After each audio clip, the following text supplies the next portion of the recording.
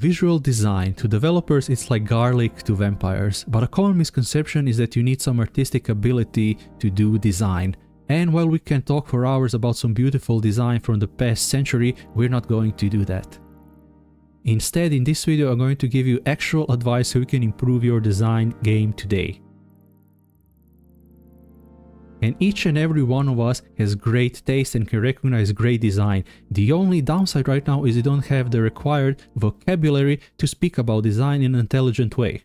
But as long as you have great taste and you're willing to practice, you can achieve great looking design. And design by itself isn't art, but it's utilitarian, which means it's meant to be useful rather than beautiful or ornamental. And this is why design has so much more in common with development than you think, because the purpose of design is to solve problems in an aesthetically pleasing way. A lot of design is based on Gestalt principles from German psychology. So let's look at them. The first one is contrast, which draws attention. The second principle is repetition, which creates consistency in your design. The third principle is alignment, which is used to organize information, creating order. And the last principle is proximity, which groups related things together into one visual unit. So remember this mnemonic: design is crap. Contrast, repetition, alignment, and proximity. So the next time you work on a design, ask yourself, does your design meet crap standards? So let's talk about contrast. Here we have some content that we need to establish the visual hierarchy of. So ask yourself, what is the most important piece of content here? Well, first is the title, then is the content, and then lastly is the time posted. And not only can we emphasize the important content, we can de-emphasize one that isn't. And how can we do that? Well, we can do that by using size, weight, and color, among other things. So here we're going to increase the size and the weight of the title, making it a lot easier to read and comprehend in this visual hierarchy. Next, let's de-emphasize the time posted, and then we're going to increase the line height for the content to make it easier to read. And just by asking some simple questions, we can achieve great looking design. One of the most common mistakes has to do with text contrast. So how does de-emphasizing text work? Here we have a simple white text on a dark background, and while it's true that we can reduce the opacity of the text, as you can see, this quickly breaks apart once we change the background color. So how can we fix that? Well, first we're going to select the same background color, and then we're going to play with the color value until we achieve the contrast that we want. And in this case, using a color space like HSL, which stands for Hue, Saturation, Lightness, is way superior than using hex colors because it's way easier to reason about colors. Because as you can see, we just had to pick the same hue and adjust the lightness. So don't rely on opacity for de-emphasizing text, but use actual colors. Next, let's talk about repetition. A repetition is something that you're already familiar with. Most of us today work with components, so we have consistent font, styling, colors, and etc. So we don't have to really concern ourselves with repetition. And repetition can be anything from styling or using some familiar design elements for sections and etc. But let me give you some food for thought here. Maybe you've seen something like this, where you have a section with more content, which takes the entire width and height of the page. And then you have some scrolling indicator in case the user doesn't notice that there's more content. This is okay, but we can actually use design to make this a lot more interesting. So if you look at the logo at the top left, we can see it has an interesting design element. So now we can maybe take that element and entice our user to scroll further. Not only did we take an interesting design element, now there's a clear vertical alignment for our eye to lock onto. And of course, you don't have to be this creative, but I actually think that this is something really cool that you can do. And speaking of alignment, here's how you can use alignment to improve your design. So here I have a design that we're going to examine. Can you notice what are the problems here that we can use design to solve? Well, first, the text is very long and hard to read. Usually you can get away with centering text if it's short, but not for longer text because it becomes really unreadable. But before you make any changes to our design, I have a trick that I use, and this is what every design uses, and it's a grid. You can enable the grid in the design tool of your choice. Here I am inclined to align the text to the left, but actually let's first rein the text in so it's a lot more readable, our title and our subtitle, so we can see how we feel about it after the fact. And as we can see, it looks pretty good, so there is not a reason to align it to the left in this case. But when we look at the cards at the bottom, they are very hard to read and the center alignment doesn't work. So in this case, we're going to align them to the left. And our design looks a lot better. So what makes this design appealing more than the one from before? Well, for one, we have a strong horizontal line with the baseline here where we have our logo and our navigation. As I said in design, nothing is unintentional. Unintentional design is what we call bad design. And besides having a strong horizontal line, we also have a strong vertical line. This makes it easy to read the content of the page for our eyes. And not only that, but you can notice how we center the text, we also have a strong vertical line in the middle. And we can also have a call for action or something else that we want here. But what also makes great design, as we learned previously, is consistency. And in this case, all the spacing in this design is consistent. So I'm using the same spacing for the top, from the navigation, and from the spacing in the cards. Of course, not all of your spacing has to be the same, but it has to be consistent. And this is the secret of great design. The great thing about design is that once you learn the design fundamentals, you can break the rules. Let's look at Stripe as an example how they break the rules. Remember how I told you about the grid? Well, in this case, Stripe also uses a grid, and we can see it like this. So it has a strong horizontal line and it has a strong vertical line. But as you can see, an intentional decision was made here by the designer of the site to overflow this image here. But the reason it looks great is because it's intentional. And how do we know that it's intentional? Well, because everything else on the site is on a grid, it's aligned, it's consistent, and it follows all of the design principles.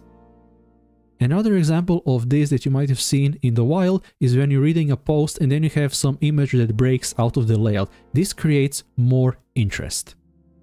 And breaking the rules of design is what makes great design. Next, let's talk about proximity. Proximity is grouping related things together. In this example, we might be tempted to space these items evenly like this, but this creates a problem for our brain because now we read each of them separately. Instead of spacing the items evenly, ask yourself what items belong together. In this case, we can use proximity to bring the title and time posted together. By using proximity and grouping related things together, we create one visual unit. Next, let's talk about typography. And there are 3 font families that you should know about, but don't call them fonts in front of designers, please. So the first font that you're probably familiar with is serif, and it's really noticeable by these decorations. And fonts are really powerful because they invoke emotion. For example, serif fonts invoke the image of luxury. But they can also look rustic and remind you of newspapers and books. So the other one is sans serif font, which just means that it doesn't have those decorations. And if you want your designs to look beautiful, just stick to sans serif fonts. And of course, there are monospaced fonts where every character has the same width. So here are some of my favorite sans serif fonts. If you want a serious font, then stick to Inter or Monroe, but if you want something more playful, then pick Montserrat or Poppins. So here we're going to look at what to use as a grid in your design. And you can easily enable an endpoint grid in Figma. You can change the nudge value to 8 pixels. And an endpoint grid just means multiples of 8.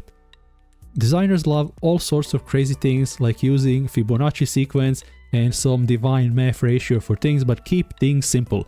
Use an endpoint grid, so 8 pixels, 16 pixels, 24 pixels, 32 pixels, 64 pixels, and so on. You can use this as a scale for your typography and everything else, including spacing. So the next tip I have for you is to skip weights. If you look at the left, then if we just increment by 100 each weight, there doesn't seem to be much of a difference. So instead, when you're picking weights, skip a weight. So instead of using 400, 500 and 600, use 400, 600 and 800 instead. And let's talk about text contrast.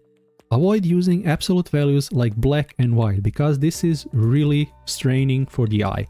In this case, here we have a pure black background with a pure white text. So let's use a more grayish background and let's also de-emphasize the text. And this looks a lot better. But you can also use different tricks. You can add some color to this text in the background to make it feel warmer or cooler.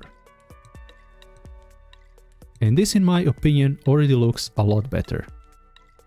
Colors don't have to be complicated. You probably used one of these sites before where you get these random colors, but the problem with this is that it's like shuffling a random deck of cards and you have no idea what to do with these colors. But picking a color is very simple. First open a color wheel, and the first thing you're going to do is just pick a color you like, which can be anything. I'm going to pick this blue. This is our primary color. Next, we're going to pick the complementary color, which we can use as a highlight color. And to do that is simple as picking the color opposite from the primary color on the color wheel, which is this yellow color. Now in this design, we can add our colors. But we can use a simple trick from interior design using the 60-30-10 rule.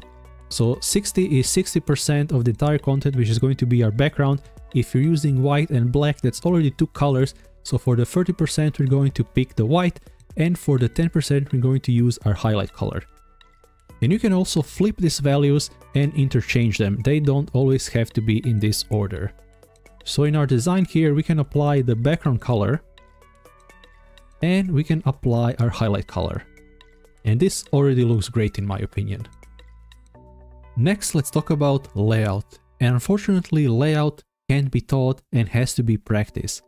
If you want to make unique looking layouts, that is. If you're just doing the regular layouts, then you're fine. But you can also use different sites for inspiration, such as Design Inspiration, to look at layout designs, which has a lot of beautiful designs you can look at.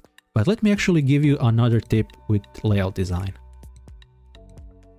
I know a lot of us are tempted to jump straight into the code, but you're doing yourself a disservice. Before you do that, take a piece of paper or open Figma and then draw some wireframes. So here in this example, this took me 20 seconds maybe, and you can come up with unique designs in this way. So we can just have some basic login here and we can spice it up by, for example, moving it or keeping it in the middle, and then we can maybe add some image as the background and etc., which was really 5 seconds to sketch out. Or we can try this idea. We can have the form on the left and then we can have some description on the right. And it also took 5 seconds to create this design. So you can maybe have our login centered and then we can maybe split the view like this. And this was really cheap, simple and fast to iterate over these ideas. So before you do any design, sketch it out. Alright, so if you want to learn more about design, here are some book recommendations I have for you, and trust me, they're worth their weight in gold. So the problem with most design books is that they're made for print, but books like Refactoring UI and Design for Hackers are really awesome and aimed at the average developer. So Refactoring UI was written by Adam Waffen and Steve Sugar, and yes, that's the creator of Tailwind. And this book is really interesting because it was published before Tailwind and you can see how it informed the design decisions behind Tailwind. Next we have Design for Hackers by David Kadavi, and this is a really great book that breaks down design for hackers. And the third book I highly encourage you to read is by Josef Müller-Brockmann, who wrote Grid Systems, so you can learn how grid works. And another interesting thing you can do is, despite this being an older book, you can try recreating the examples with CSS Grid. Once you learn how behind every great design is a grid and how it works, you're going to be able to break down everything from classic posters from Swiss design to modern web layouts. Alright friends, that's it. Now you know enough visual design to be dangerous. And if you like what you've seen, don't forget to like and subscribe, and you can also support me by becoming a patron. Thank you for watching and catch you in the next one. Peace!